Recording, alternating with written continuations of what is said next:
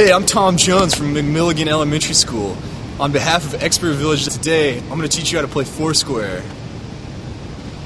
Another trick you can use in the king position is it's called Firedrill. And what this means is that everybody playing the game has to run to the center of the circle and put their foot there.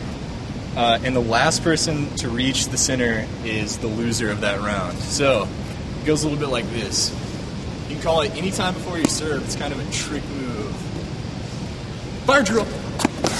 Oh! Alright. Here's another version of the game for you guys.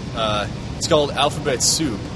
The king or ruler of the court calls Alphabet Soup before it's served, and everybody has to say a letter that is progressing with the alphabet. The king works because alphabet starts with A, but the second person would have to say bean, third cat, so forth and so on. It goes a little bit like this. Alphabet Soup. Bocce ball. Cat. Eating.